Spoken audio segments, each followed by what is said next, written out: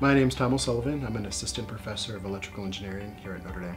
So my lab researches new medical imaging technologies that use light to give us a new view about the function of tissues and cells inside the body.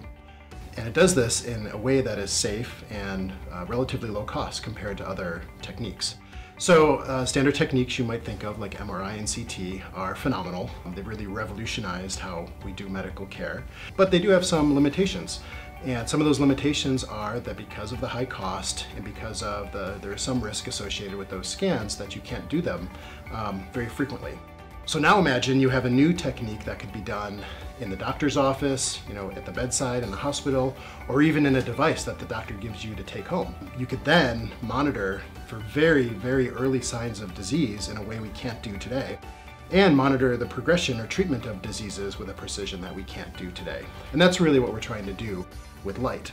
We like using light because, it's inherently a safe way to image below the skin, several centimeters deep.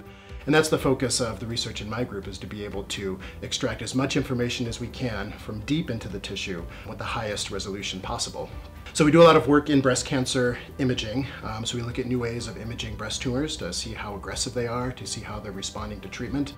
But really the applications go beyond that. You could look at how the brain functions, neural activity. You could look at the effects of obesity and diabetes. So we really think there's applications in virtually all major areas of medicine. So what we do is we develop these technologies, we create devices, we create prototypes, we create algorithms, and it doesn't stop there.